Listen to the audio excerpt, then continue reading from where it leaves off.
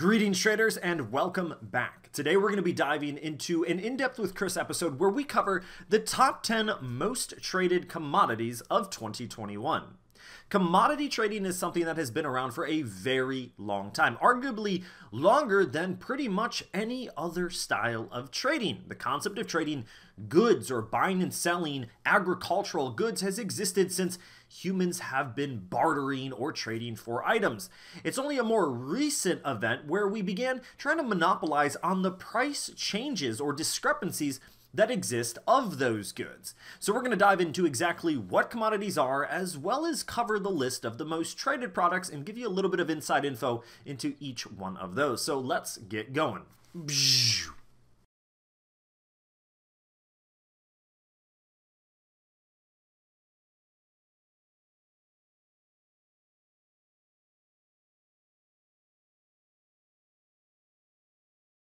The top 10 most traded commodities of 2021, a list that all of us desire to be on. Just kidding. But the first thing we should cover is what a commodity is to make sure we're all on the same page. A commodity is defined as a physical asset that can be used in the production of other goods. The asset must be fungible in nature to be classified as a commodity.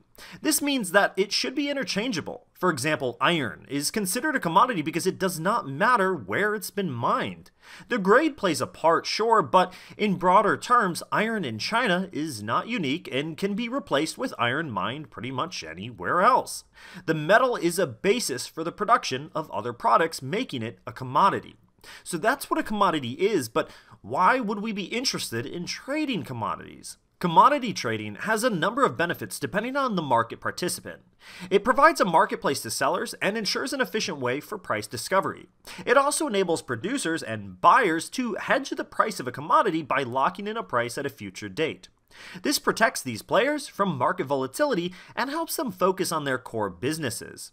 Commodity trading also offers a host of unique propositions to traders that other financial products may not exhibit. Traders can use commodity trading to enhance their returns when the capital markets are underperforming.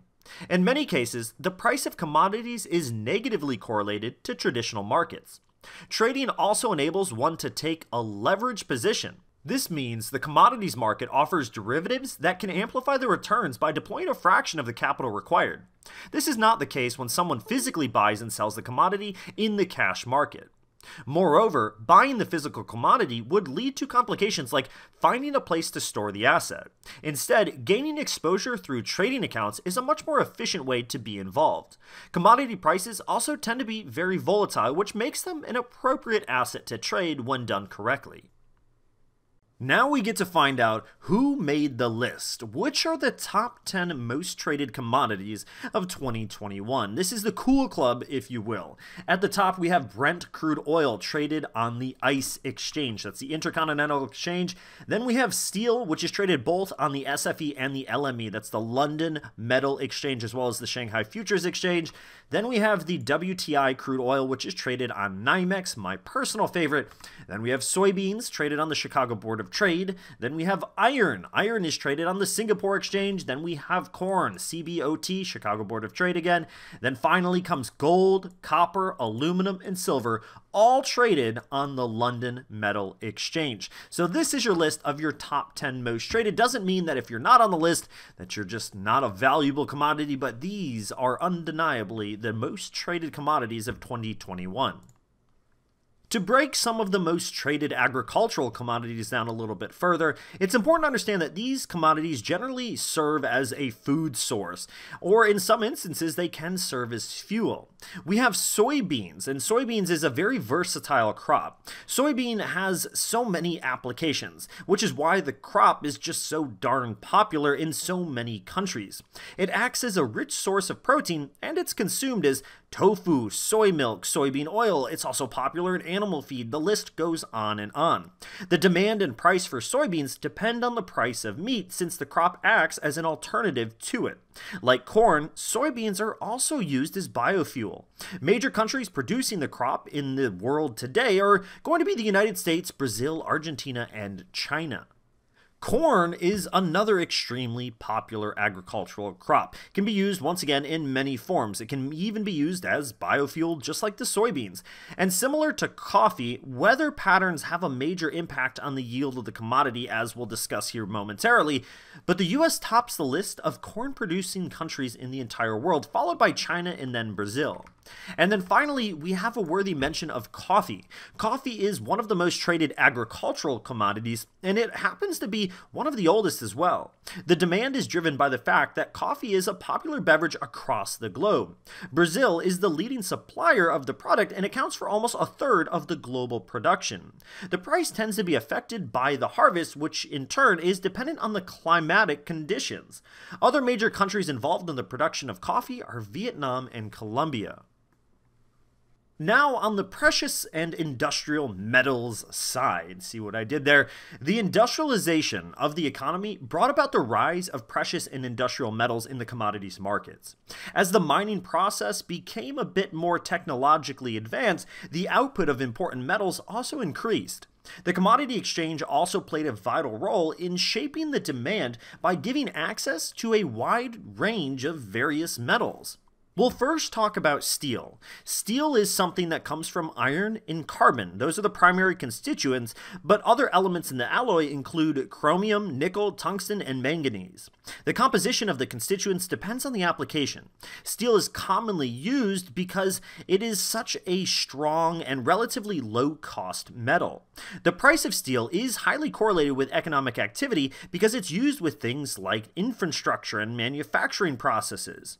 The prices can drop sharply when the economic forecasts aren't so favorable. The pandemic had a tremendous impact on steel prices as lockdown measures led to negative GDP growth in most economies. China is the leading producer of steel, and the production output of the country determines the global supply of steel. Then we have iron. Iron is abundantly available and is used in a number of industries. Iron is also used in the production of steel. The price of iron has been relatively stable, and industrial activity is the primary determinant of price in the commodities market. The introduction of tariffs can also play a crucial role in shaping the future price of this commodity, with the world's top iron-producing countries being Australia, Brazil, China, and India. Then we have gold. Gold is one of the most popular metals traded in the exchange today. Initially, gold was kept by households as precious metals or as jewelry. It is the go-to asset when the financial markets are in turmoil, owing its safe haven status due to how many people desire it. This was also seen at the onset of the pandemic, when gold prices remained resilient as capital markets across the globe faced immense pressure. Of late, gold has multiple industrial applications due to its inert property and the ability to conduct electricity. China is the leading producer of gold, with the other major economies mining this precious metal being Russia, Australia, and the US. While assessing the demand for gold, we can consider it a financial asset because the price is mainly determined by the willingness of market participants to invest in the commodity itself. And finally, we have silver. Silver is the second most traded precious metal. As a metal, it has several properties similar to gold that make it an appropriate metal for industrial use. Industrial activity has more influence on the price of silver since it's more widely used in this manner than gold. This makes the price volatile when the economy isn't doing well. Investors therefore prefer gold as an alternative to other financial assets. Mexico, Peru, and China are the top 3 silver-producing countries in the world today. On the energy side of things, the demand for energy products itself is the reason why many commodities like crude oil have such an immensely high trading volume.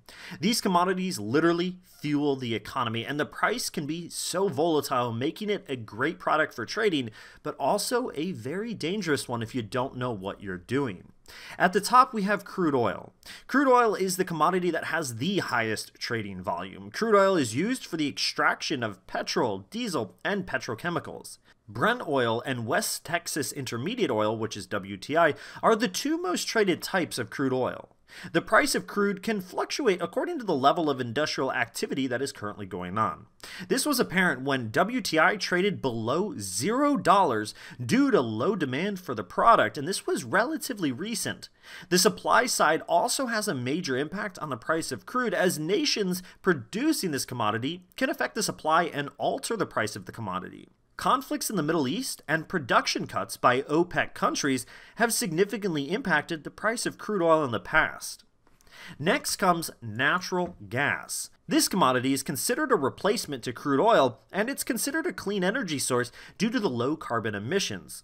The popularity of natural gas rose once the storage and transportation of the commodity became possible. Industrial usage of natural gas is also common these days, and it's also used in households for heating and operating various appliances. The US is the largest producer of natural gas, followed by Russia.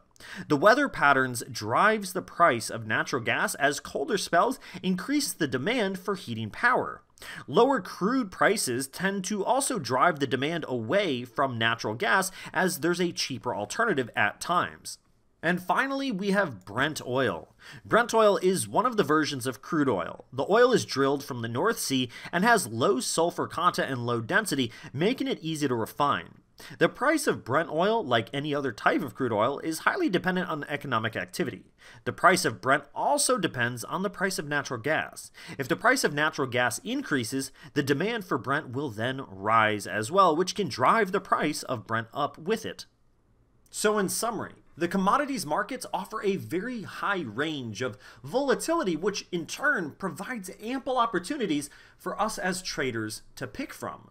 The reason that matters is because we can avoid less than favorable trades that we might be taking while trading less volatile items, because we are just simply bored. None of us are immune to the psychological pressures. I know I sure am not. So that's why having more choices to choose from can generally be a good thing. On top of that, the fact that the economics of the world can so heavily and quickly influence the prices of the commodities, that can provide us another angle to exploit. Good luck out there. Happy trading. I'll see you all very soon.